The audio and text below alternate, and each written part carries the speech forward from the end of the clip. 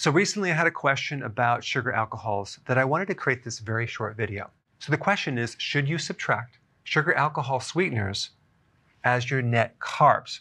Now, normally you would take the total carbs on the back of the label and you minus the fiber, but you also minus the sugar alcohols. Why?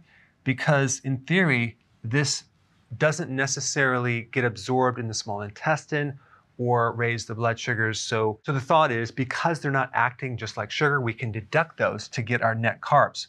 So the net carbs are what you're operating on your calculations, because you want to keep your carbs between 20, 50 grams per day, okay?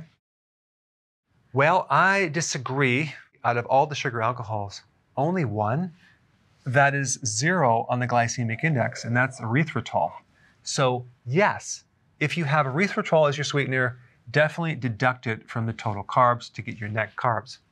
However, xylitol, maltitol, sorbitol, these do produce some reaction on the glycemic index. It's not incredibly high, and it's a lot less than actual table sugar and definitely glucose, but it's not 0.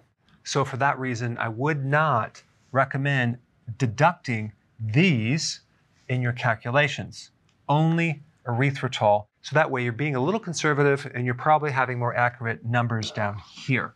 Now, if you're consuming stevia or monk fruit, you don't have to worry about these. These are such a small amount of calories, and you do not have to factor these into this equation at all because they don't spike insulin.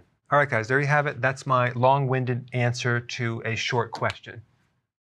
So if you want more knowledge on how to create a healthy body, subscribe now and get daily notifications.